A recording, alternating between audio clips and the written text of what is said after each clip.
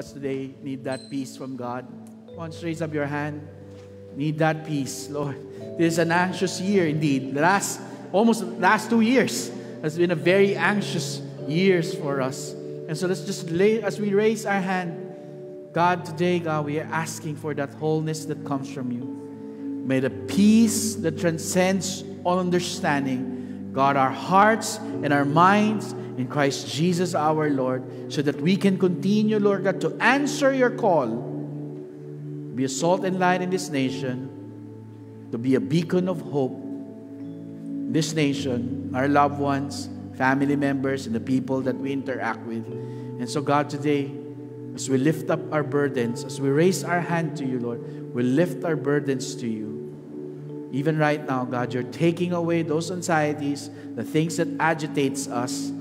Lord, we lift it up to you right now. And Lord, as we receive from your word this afternoon, thank you, God, that you are depositing, Lord God, things in our hearts, God, and you're revealing to us who you truly is and what you are supposed to accomplish in our personal lives as well. In Jesus' name. Amen. Let's go ahead and put your hands down. We'll proceed in the reading of the scripture. If you have your Bibles with you, please open them. Matthew chapter 16, verses 13 to 18. The word of the Lord for all of us this afternoon is this. Now when Jesus came into the district of Caesarea Philippi, he asked his disciples, "Who do people say that the Son of Man is?" And they said, "Some say John the Baptist, others say Elijah, and others Jeremiah, or one of the prophets." He said to them, "But who do you say that I am?"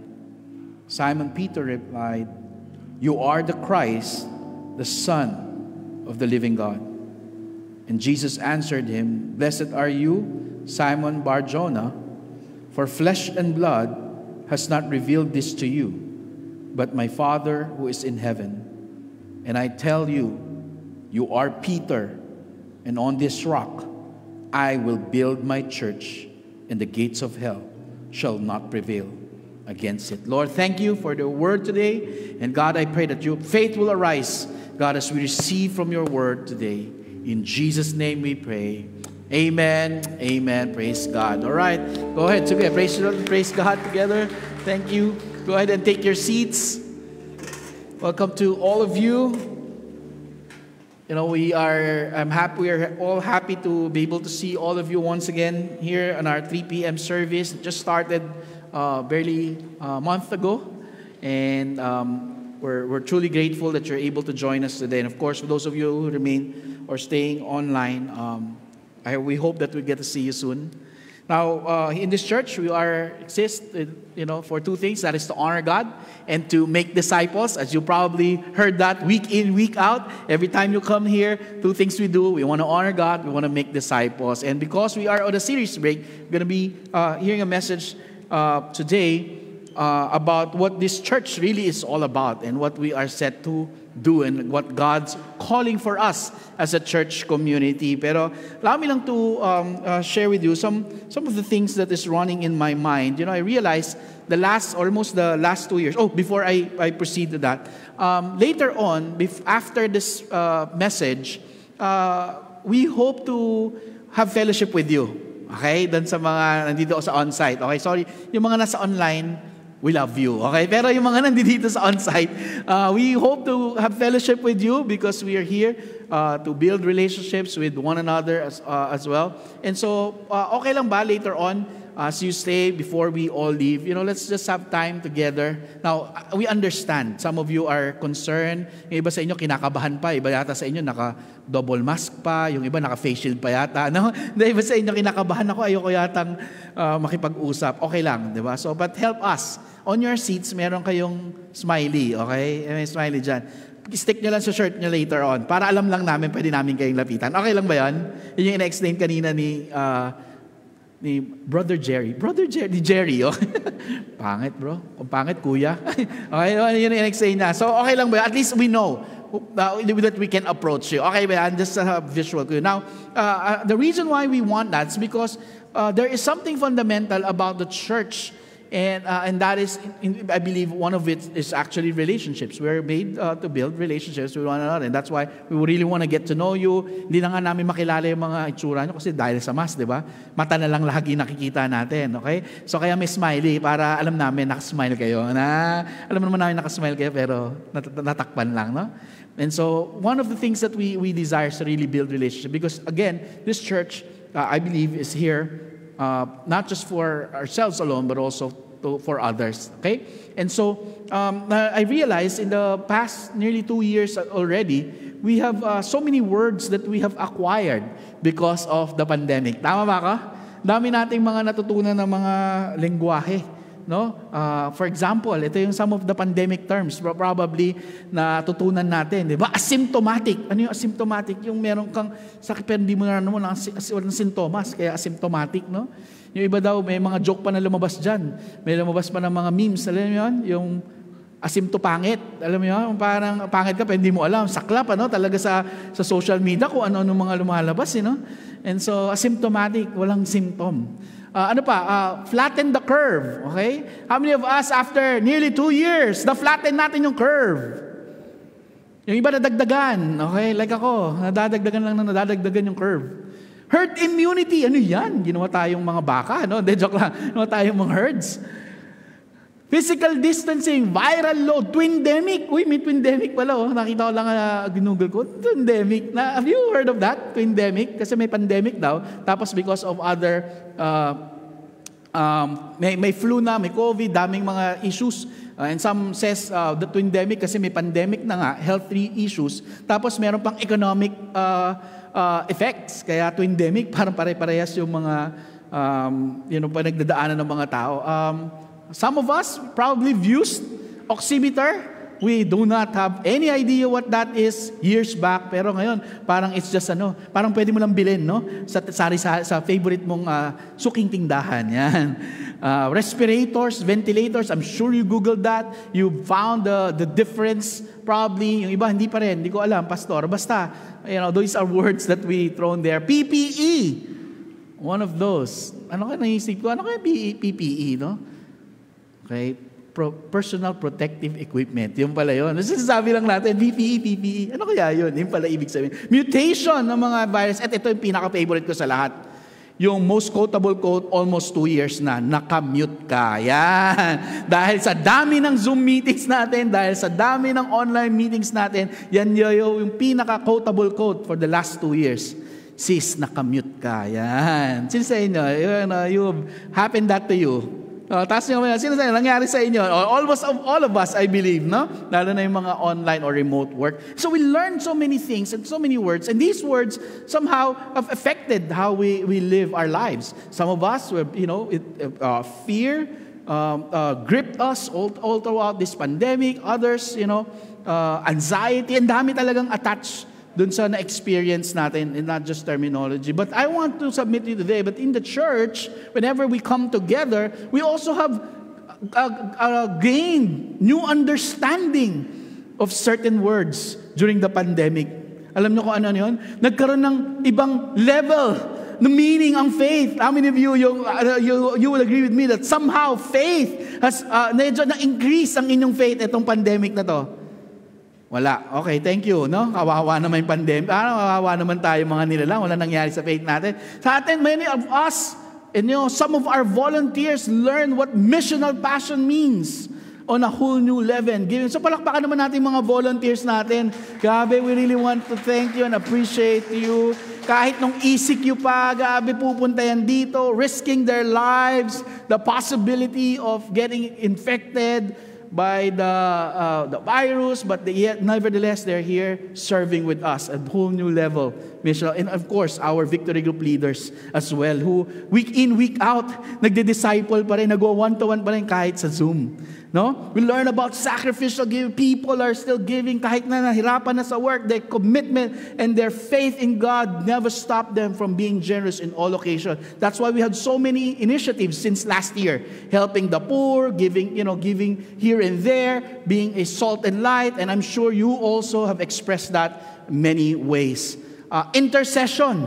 Diba? Sana yung prayer life natin nag-improve itong mga time ng pandemic. Tama? Anong pinakamatinding prayer natin? Lord, protect me. Lord, help. Ang dami natin mga prayer and intercession. Never stop praying. In fact, if you want to join us, you can join us every Thursday. We have a prayer meeting via Zoom, and so we post that on our Facebook links. Join us as we pray and intercede for our nation and for the people. Better together is another terminology that we have embodied here. Extra mile, ang dami. Hindi extra rice, okay? Extra mile. Among our volunteers, they all know that. That's part of our volunteer culture. And so we're really grateful for all of the words and the new meaning and the new experience this pandemic have brought us. The reason why I'm bringing that out is because hopefully, hindi lang yung terminology sa labas yung lumalalim yung understanding natin. Hindi lang yung worldly terminologies and pandemic terms yung lumalalim sa sa buhay natin. Pero hopefully lumalalim din yung pag-intindi natin sa salita ng Diyos. Hopefully it helps us as well to deepen our understanding, because our understanding of the Scripture and understanding of God's Word helps us live for today. Would you agree with me? Pagka may mga bagay ka na natutunan sa Word ni God, mas nag-iiba yung perspective mo, nag-iiba yung pananaw mo sa buhay, nag-iiba eventually how you conduct and you live your life. And in this case, the passage we read earlier in Matthew chapter 16, Jesus was asking His disciples about how people perceive the Lord Jesus Christ. What do people say I am? And some people would say about Jesus, He is John the Baptist, Elijah. They throw all these things. And it came to a point where Jesus asked a very personal question to His disciples. Now, question, how many disciples do we have here in this place right now? Okay, ito, hindi pa. Alam mo na gagawin sa Kanya. Okay, di sino mga disciples? Okay, yung mga hindi nakataas, yan, alam niya na gagawin nyo, no? Ano na yun? Clue in. Okay, don't be pressured. Kawawa naman, no pressure. Now, but a disciple is simply a follower of Jesus Christ. Okay? Sino na follower ni Lord? Yun, dumami na, no? Yun, tumaas na yung kamay niya. Okay na, sorry first time ko pa yata ito dito. No? At least, okay na bro. Okay na. Follower naman pala ni Lord, no? And so, as a disciple is someone like that, a student, a follower of our Lord Jesus Christ. And He asked this question to His disciples from, what do people say I am? Now, Jesus asked His disciple, but who do you say that I am? Because our understanding of who Christ is and, about His church and how we should behave in a Christian community will really help us when we know the answer to this question. Who do you say that I am?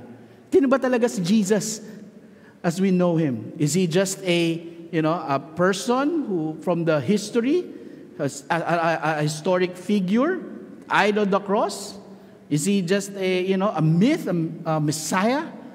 Simply, some people believe that Jesus is just simply a man, just like everybody else. Our understanding of who He is will really have a great impact how we live our lives today. And so Jesus asked that question, who do you say that I am? Now, question for all of us here, who do we think Jesus is? Sino ba talaga si Lord? How about us? If that we are asked of such question, what would be our answer?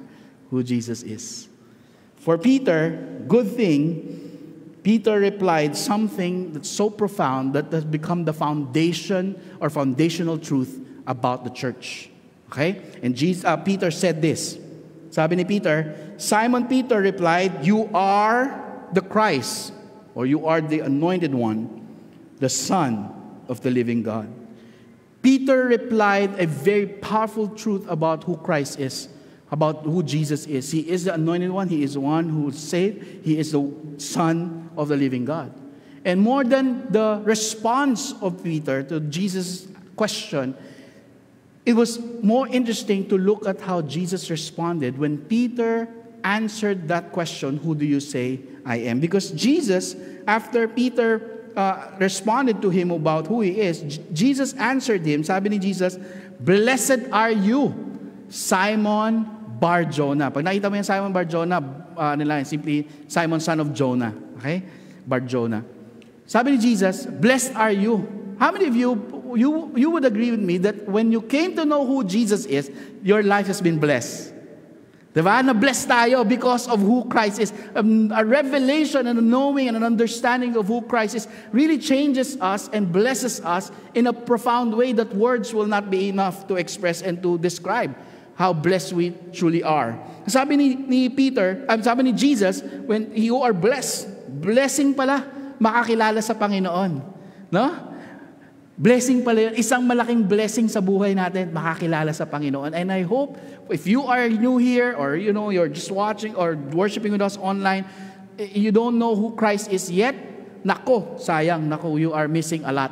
Or maybe you know a little about Him, enough about Him, but not really in a deeper and profound way that has not transformed your life. I hope you'll take time to get to know this Jesus and be blessed by who He is. Sabi niya, "Blessed are you."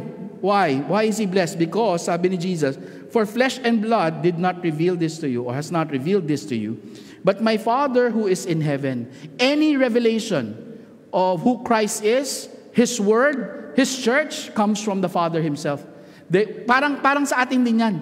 Unless, di ba tayo, unless you reveal yourself to someone, right? Your full name, who you are, where you work. You need that. You need to disclose certain information to know certain things about a person. In this case, Jesus, the way people understand Him is just a carpenter, the son of Joseph and Mary from Nazareth. That's it. His biography, his human identity. That's all they know about Him. But how many of you know that there's so much more about who Jesus is? There is so much more about who He is that needs to be known out there and that we need to know as well. And guess what? That knowledge about who Christ is really is something that even though we preach here week in, week out, our words will never be enough. At some point, we really have to ask God, Lord, reveal yourself to us. Reveal yourself to us and reveal your plans for our lives. Reveal who you are, because ultimately, only the Heavenly Father, our God the Father, can reveal His Son to us. Okay, just like the disciples. And when Jesus said this, now this has become the foundation of this church. The church back then until the church today has become the foundation about that revelation that Christ is the anointed one, the Son of the living God. In verse 18, sabi ni Jesus, which will be the focus of this message today. Sabi niya, "And I tell you, you are Peter, and on this rock I will build my church, and the gates of hell shall not prevail against it." When Jesus disclosed the very first time what the church is all about, it is hinged on His person. Okay? And a revelation of who Christ is. The church, sabi niya, when He said this, that I will build the church, He is the builder of the church, not us. Not the pastors, no, not the human institution. It is actually Jesus who builds His church. And sabi nga niya dyan, I tell you, you are Peter. So many people think that Peter was the foundation or the founder of the church. No, it's not Peter. It's Jesus. Okay? Many people think that the church back in Rome, si Peter daw yung nag-build. Yun, hindi yun yung foundation ng church. Hindi si Peter. Now, I know and understand the confusion. Why many people think that it was Peter who was the rock or the foundation of the church. Because Peter, in the original meaning or the original language, means a stone or a pebble. And rock means what? It's almost the same word. It's just that the rock here is called boulder. So Peter, in its original form, Petros, which means stubbles tuloy. Hindi pala stubbles, ano pala yun? Okay. Pebbles. Pebbles. What I mean, stubbles, parang ano pala yung bigote, no? Yun, hairs. Pebbles. Peter is just but a what? Small rock. Pebble lang pala si Peter. Pero nung sinabi ni Jesus, on this rock, a boulder, that's the picture, a boulder, malapit lang yung word. Pero ibang-iba yung picture. While Peter, although he is one of the apostles, one of the early disciples of our Lord Jesus Christ, he's just but a pebble after all. Yung pala yung sinasabi ni Lord, Peter, you're just but a pebble. Pero on this rock, on this revelation about who Christ is, on this boulder, on this foundation, I will build my church. And the one thing about this church that Jesus describes is that the church will be a victorious church. Yung victorious pala yung description ni Lord ng church. Victorious church, kaya pala ang pangalan natin Victory, no? Hindi, joke lang, okay? Pero medyo you can I just invented that. That's not really true. But for us, we understand that the church of Jesus Christ will be victorious. Bakit victorious? Kasi sinabi na ni Lord that the gates of hell shall not prevail against it. That the gates of hell will not triumph at the end of the day. I know we have mixed feelings about the church, about what's happening around us. Kaya nga, di ba? Remember nung natapos yung series natin on Isaiah about his victory, that we are fighting and we're living on the vantage point of victory. Alam na natin yung ending. Di ba? Alam na natin yung ending. The church will stand strong and the church will be victorious. That is the description of our Lord Jesus Christ. So what? Why is that important? And we need to understand that at this point. Because I want us to understand that just like the pandemic that causes us to live our lives in a certain way, and all these things that we learn around, there are things as well that we need to relearn. There are things that we need to unlearn from the world. Yung mga physical distancing na yan and all of that, although good intentions yan, maganda yung heart niyan, there are just certain things that the world will put in us. Pero pag nakukonfuse na tayo, babalik tayo palagi doon sa ultimate authority natin, which is His Word. And you know what the Word says about the church? Ito yung description ng church. The word church comes from the word ecclesia, which means the gathering of the summoned, or the gathering of those who are called. The gathering of the ones who were called out to assemble. Okay, now, so why is this important? How many of us, you have been, trying to attend church and being the church in your homes, and it was so hard. You know why? Because pandemic has caused us to get stuck in our homes and prevented us from doing one thing, which is to gather. Buti na lang ngayon, how many of you are grateful na now that we can gather, ibang-iba nung nasa bahay ka? Tama ba ako? Sino sa inyo would agree with me that ibang-iba nung nag-worship ka sa bahay at saka yung nag-worship ka na along with the saints? Tingnan mo yung kalayo mo. Tingnan nyo. Saints yan. Hindi ka convinced. Diba? Totoo ba to? Oo, yes. Okay. The saints. Ibang-iba pag magkakasama tayo. Tama ba? Kayo ba, nag-bear witness ba kayo? Kesa yung nasa bahay kayo. No, nandun lang kayo sa bahay. Ibang-iba talaga yung worship. Medyo, di ba, kahit di naligo, paupo lang, relax, chips, popcorn, ganyan. Pero iba pag nandito, di ba? Prepped up ka, ready to respond, ready to receive. Ang layo, because there's something really about God. In fact, this church, nung in-explain to Jesus, the word church, the first mention of the church is this. Ecclesia, the gathering of the summoned, the gathering of the called out ones, the gathering of those who are called. Tingnan mo yung kalayo mo ulit. Mukha ba yung called? Or nilalamig lang? Ito mukhang nilalamig lang to. Ginaw na ginaw, pastor, okay?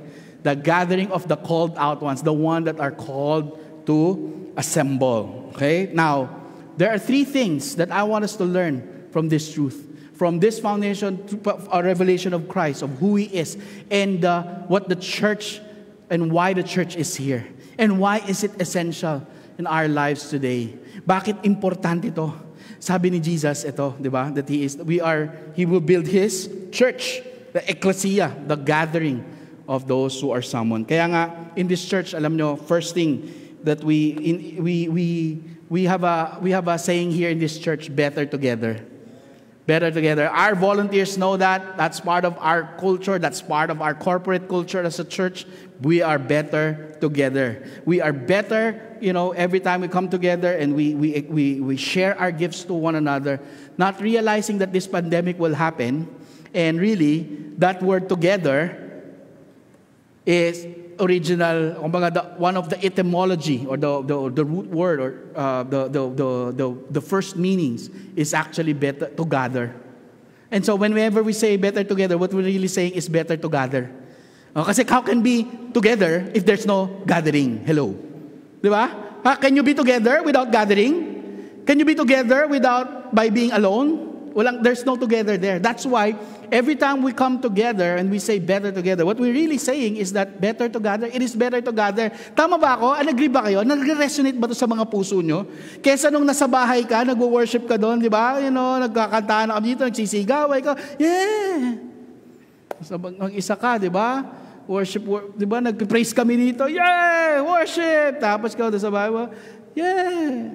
Kasi, syempre, yung bahay natin, di ba?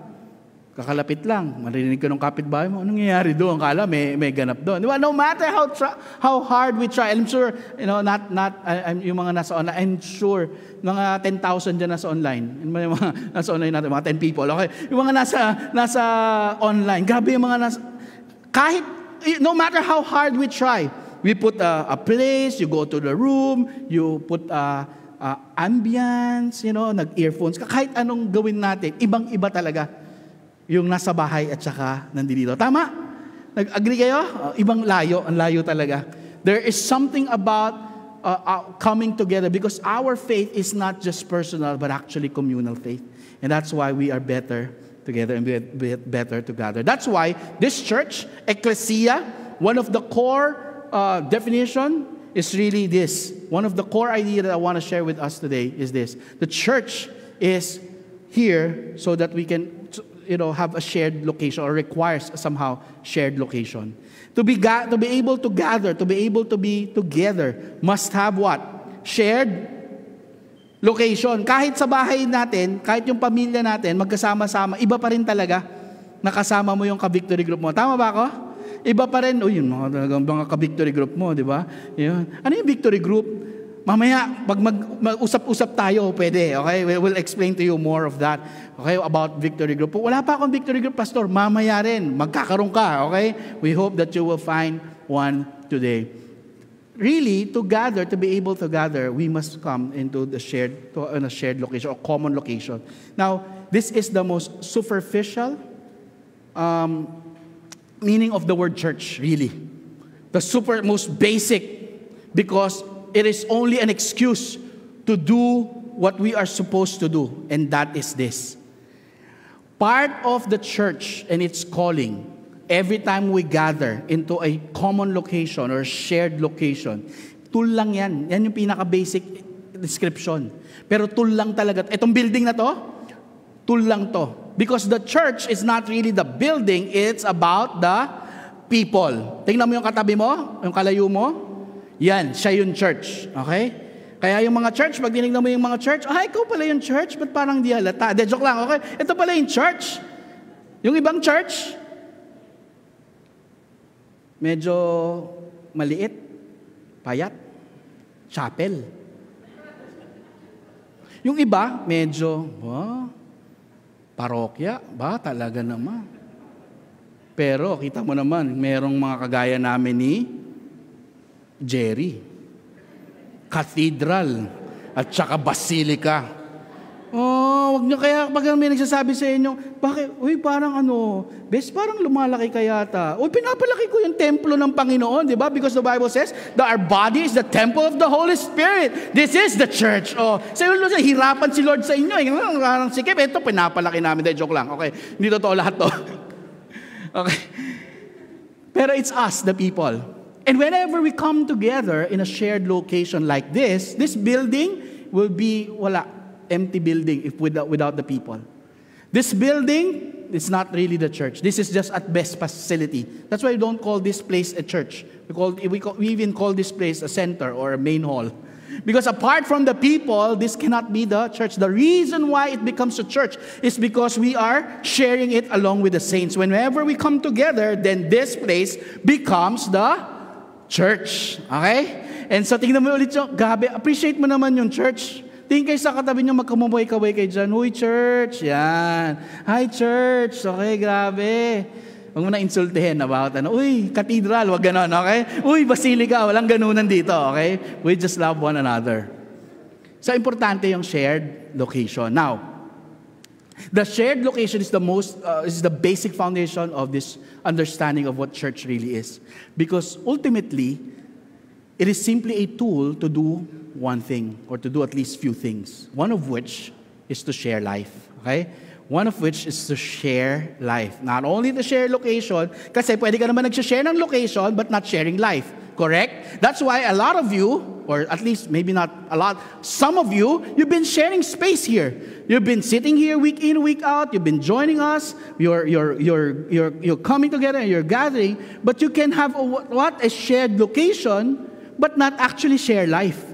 And when you look at the early church in the book of Acts, we'll now move. Okay, so if you have your Bibles with you, open nyo kasi this is not the usual preaching wherein we keep on a particular text. We will flip through on different passages of Scripture. So if you have your Bibles with you, please open them in Acts. Okay, we'll be reading from Acts chapter 2, verse 42. You will see that the early church, they are doing something beyond just gathering. And when they do gather, sama-sama lang. Kasi pag gathering lang yon, as wala itong particular element na to, then maybe lang yun, partying. No? Hindi yun church. Because you can gather in a same location and not be the church. What makes the church so distinct whenever they gather? Because of this, of Acts chapter 2, verse 42. Whenever the people of God gathers, ito yung nangyayari. In Acts chapter 2, and they devoted themselves to the what? Apostles' teaching. Ito yung teaching. The word, apostles' teaching. This is coming from the apostles. It is the apostles who wrote this letters and this account. The apostles' teaching and the fellowship to the breaking of the bread and the prayers. That's why, kaya nga, ayun, paulit-ulit ko sinasabi, etong sticker na to is simply a what? A means for us to have fellowship with you. Kasi wala kaming visual cue. Baka mamaya lapitan ka namin tapos ayaw mo nang bumalik. Ayoko nang bumalik dito sa church ito. Bakit? Kinakausap ako, dapat physical distancing. So ito na lang, tulungan nyo na lang kami so that we'll know. We want to pray for you. Kasi yun sabi doon, no? When they gathered, there was a teaching. This is a teaching of the apostles. Not my teaching word. There is what? Fellowship. Shared life to fellowship. And every time we fellowship, what do we do whenever we fellowship? Hindi lang to, uy, tara, halika dito, what's the latest? No? Hindi lang to gathering ng mga magkukwentuhan at magchami-chami, di ba? At mag-share ng mga kung ano-anong mga latest. Latest na mga marites. Okay, hindi yon. Ano yung latest meme dyan? Ano yung latest story? What's the scoop? Hindi yon. Every time we come together to fellowship, what we're really doing is to receive the word, receive the teaching, to share life, breaking of the bread, prayer, magkakaroon ng intimacy because eating at that time, and even I believe this time, is what? A very intimate activity. Correct? Right? Before the pandemic, and more so now in pandemic, pag may umupo dyan sa lamesa mo na stranger, ano mafe-feel mo? Kumakain ka mag-isa, di ba? Tapos may umupo dyan.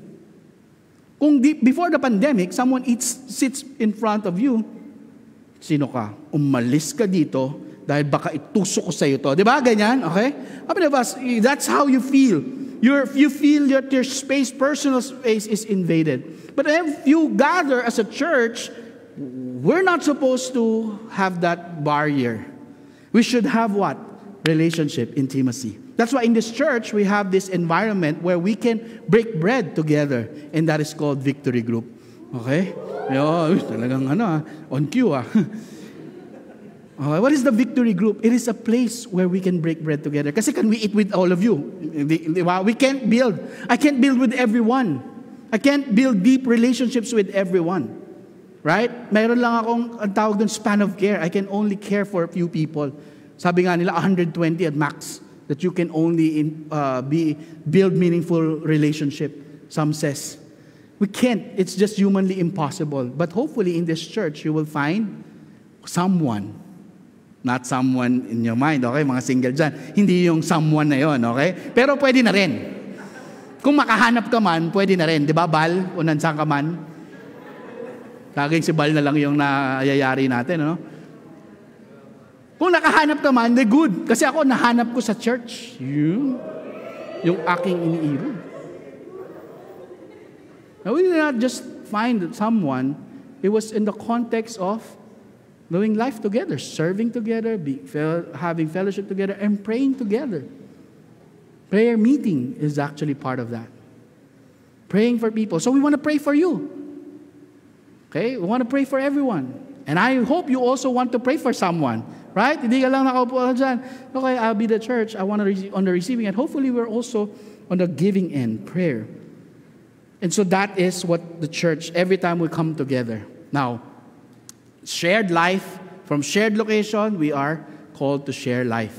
The building is just an excuse, a low common location, a shared location is just an excuse in order for us to share life together. Look, in those days, alam nyo ba, in those days, walang pandemic, pero you know what prevented them from meeting together?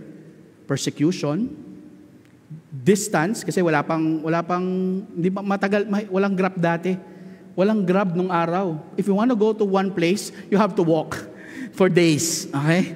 Araw bibilangin mo just to get to. So in those days, ano na talaga, medyo si Paul, yung ministry is already distant. In fact, the Bible, I know some of you you're thinking, we can do that naman. We can share life naman online. Kaya nga meron ng Zoomustahan. Sino sa inyo, you've done that. Zoomustahan. Ang galing na ng technology natin ngayon, di ba? You know, the technology allows us to be able to do this, quote and quote, to share life together despite of what? Of distance, right? But how many of us will know that that will also fall short? Because we really can't share life together apart from being together, apart from your presence, because there's really something about the human touch. Sino sa victory group leader? Victory group leader, taas kamay, mga victory group leader. O yan, lalapitan nyo mamaya, yung mga maghahanap ng victory group, okay? Victory group. Diba? Tama ba ako? We tried one-to-one, correct? Doing one-to-one via Zoom. So okay naman, for a time, it's okay. Pero iba, pag umiyak na, when that person starts to cry because of the realities of life, because of brokenness, because of the pain that they go through, it's so difficult to encourage someone from Zoom. Uy, you know, okay lang yan.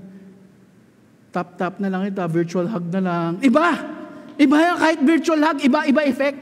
There's something about the human touch that heals brokenness and broken bones. There's something about the human touch that when someone is there, because you know how we really share life and transform someone's life and touch someone's life deeply? It is by being present and by being there. That is the way we touch someone's life. Kaya si Paul, look, in Romans, buksan yung Bible nyo ulit, Romans chapter 1, tingnan nyo, verse 8, andyan sa screen, pero I want you to practice opening your Bible kasi apostles teaching to eh. Ito yung ginagawa natin. Verse 8 of Romans chapter 1. Look, for Paul, it was not enough to just write letters to the church. It demands proximity. There's something about presence that transforms lives. Sabi ni Paul, first, I thank God through Jesus Christ for all of you because your faith is proclaimed in all the world. Verse 9, for God is my witness, whom I serve with my spirit in the gospel of His Son, that without ceasing I mentioned you always in my prayers, asking that somehow, by God's will, I may now at last succeed in coming to you. Ibig sabihin, nakita mo si Paul, although he would write letters to pastor the church in many places from a distance, diba? From a distance. Siya talaga yung original no? From a distance. Diba? He pastors the church. Okay, don't lang. Una tayo kumanta. Okay. He was the original. So he will write these letters to pastor the church. Pero look at Paul. There is a deep desire for Paul to come. From wherever he was writing this to coming to Rome. Which is, they said, the end of the world at that time. At least the end of the known world. Coming to you. Verse 11, sabi niya, for I long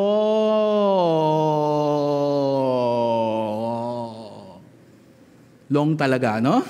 For I long to see you Kayo po ba, mga nandyan sa online, do you long to see us? Kasi we long to see you. The 10,000 of you. No? Kala mo naman, napakadami. No? Kaya, kung ilan man kayo nandyan sa online. No? We long to see you. That's why here in the church, kaya kahit na nag-pandemic, there was ECQ, there was GCQ, we never stopped from having, coming together and having relationship together and building each other's faith. There is a longing to see one another. Hopefully, there's a longing to see each other. So, yung mga nasa victory group nyo, sana naglulong kayo to see them. Yung iba, sa sobrang inis nyo, ayaw nyo na silang makita. Ayoko talaga siya makita. Buti na lang, pastor, nag-pandemic. Wow, di ba? Lalim best, no? Lalim ng hugot. I long to see. There is a longing to see. There's a longing to share life. That I may impart, sabi ni Paul, that I may impart to you spiritual gift. It's not enough to be, to worship together from the comforts of our home. For Paul, it was necessary to get out of his way. There's a longing to get out of his way to be able to impart spiritual gift. And ano pa? Not only to give spiritual gift, but also to strengthen you. How many of you know you need strength right now? Everyone, I don't think there's anyone in the whole world after or when pandemic hit, hindi kailangan ng strength. Sino sa inyo, natakot kayo? Natakot kayo during the pandemic. Di ba ako, every time nag-serve ako dito, pag uwi ko, hindi ko alam kung mag-uwi ba ako ng COVID eh. Di ba, paglabas mo ng bahay, pumasok ka, bumili ka lang ng grocery, papanik tayong lahat. May COVID ba ako pag uwi? Sobrang anxious natin. Ang anak ko, sabi ko sa mga anak ko, you children, when daddy comes home, I might have COVID, you might get it, you might die, but we'll see you in heaven. Ganun. Morbid, pero the reality is there. It hurts us, it pains us. We've lost loved ones. My father, was one of the early casualty of pandemic.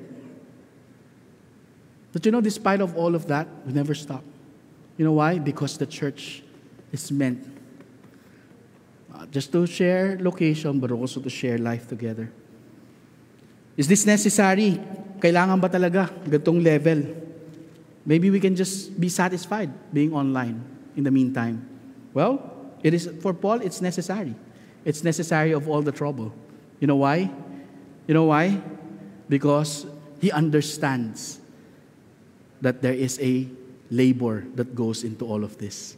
That just like our Lord Jesus Christ, who gave his life for Paul, it was a revelation for him that he will not just sit down and do nothing.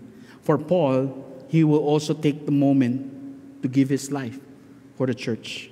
In 2 Corinthians chapter 11, verse 24, look how Paul have suffered. Sabi niya, 5 times I receive at the hands of the Jews the 40 lashes less one. 40 lashes, it is given to offenders. Okay? 40 lashes. Weeping. Ganyan katindi yung persecution. But for Paul, it was all worth it. 3 times I was beaten with rod. 3 times I was beaten with rods. Once I was stoned. So he was narrating his suffering and all of this. 3 times I was shipwrecked. At night and a day I was adrift at sea. On frequent journeys. In danger from rivers, dangers from robbers, danger from my own people. In those days, traveling is really dangerous. Ngayon kasi diba? Convenient. No?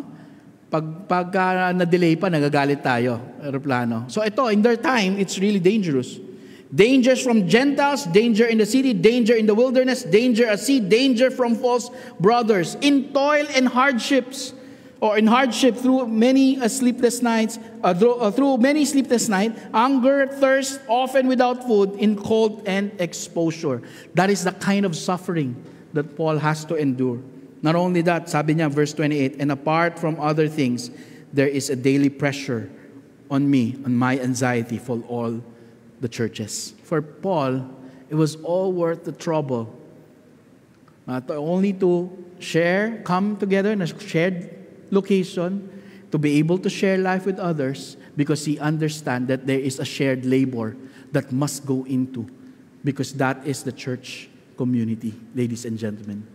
The church community is not here to, just merely care for you, but actually to prepare you for the labor that is coming ahead.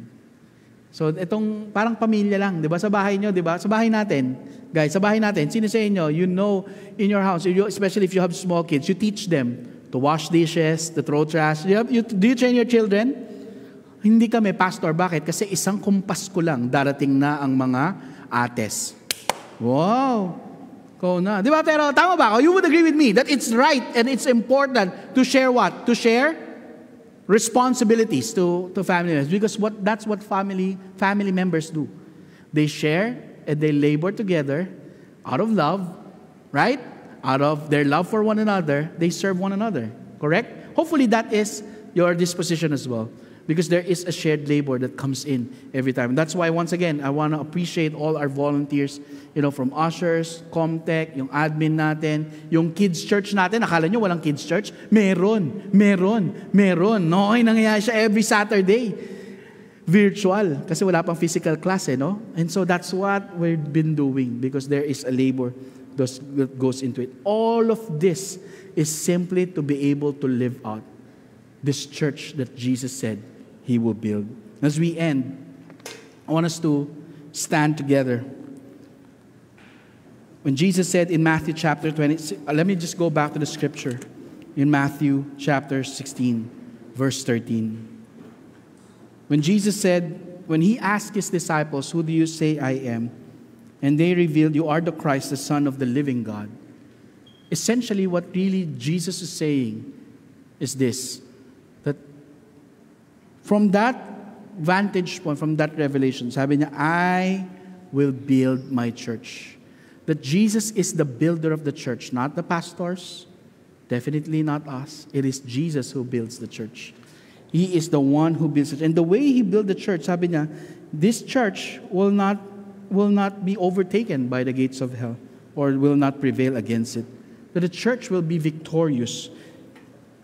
And how many of us have lived the last 2 years, have lived a defeated life? Defeated by the anxiety, defeated by the worries, defeated by the concerns of the things, our jobs. And, I think it's just good enough for us to be reminded once again that the church that Jesus is trying to build is a victorious church. And so regardless of what you've been through, all the wounds, all the scars, all the pain, all the suffering that we've been through the last few days or the last few months, my hope and my prayer is that every time you come here, is that you experience the restoration that comes from His Word. That you are strengthened by the faith of the believers. You are strengthened by the faith of the saints as well. And so I want to pray for us today that we will be this kind of church. Not only sharing common space or sharing location, but also sharing life for one another. So that we can strengthen one another and be able to help one another, in the things that we go through. Lord, thank you. Thank you, God, for your calling for us. Your calling for the church.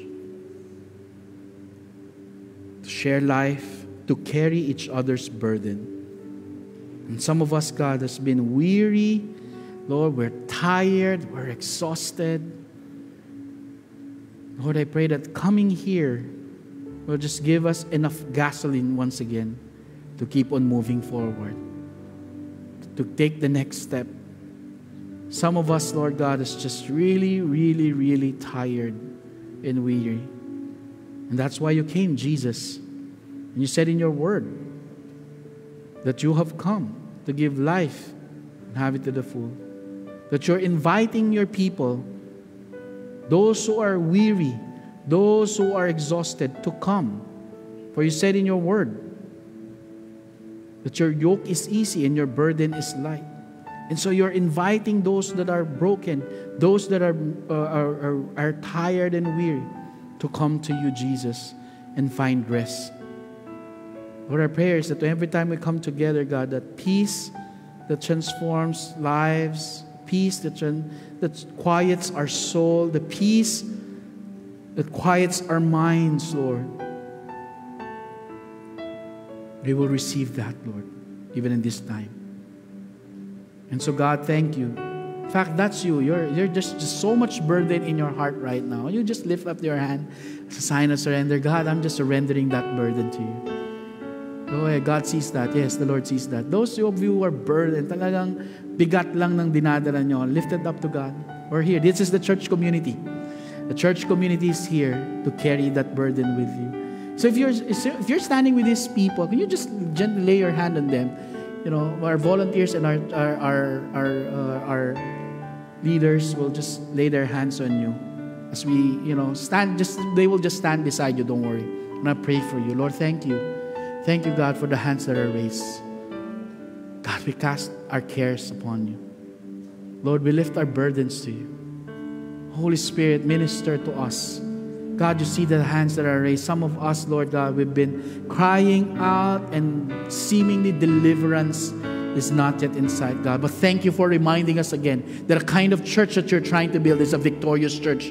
Lord, it's not a defeated church. We're not defeated. We may be knocked down, Lord, but we will never be defeated because our God is victorious. We may be wounded right now, God, but thank you. Your word says, Lord, that the gates of hell will not prevail. Some of us have been fighting certain temptations, Lord God. Thank you that we will overcome. And so, God, as we lift our hands to you and surrender our lives to you, Lord God, in all these cares and all this anxiety and all this pain and suffering, thank you that you are strengthening us right now. So, God, may your Holy Spirit bring strength. May your Holy Spirit bring comfort. May your Holy Spirit, in the presence of your people, strengthen us once again so that we can continue to labor together as a church community as well. So God, we honor you, we lift our hands to you, and we give you thanks. All God's people say, amen, amen, praise God. Now, okay, here's what we will do. Of course, it's this church, we will send you out in a bit, okay? Pero the reason why we ask you also is to be able to put that sticker on your shirt so that we get to know you, so that we can pray for you specifically. So okay lang ba yun? We will dismiss now, okay? But we'll take time as well to pray for one another and just to have fellowship and just to get to know you. Now, of course, if you're uncomfortable, you're free to go, all right? God bless you. And for those of you who are online, may the Lord bless you and keep you and strengthen you. And may you continue to be the church that God also has ask us to be. In Jesus' name, amen. God bless you all. We'll see you again next week.